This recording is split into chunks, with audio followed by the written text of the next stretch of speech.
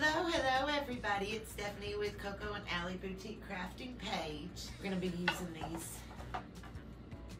hearts from Dollar Tree.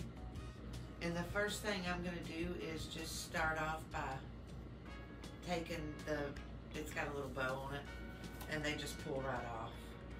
So I'm taking those off in the hangers. So we're going to use E6000 glue and hot glue to put this together. I want to show you. I'm just going to layer it. I'm just putting one right on top of the other.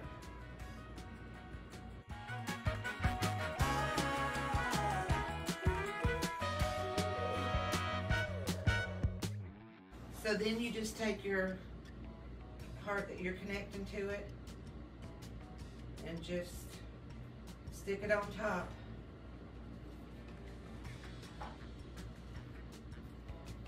And now I'm gonna put the last one on here.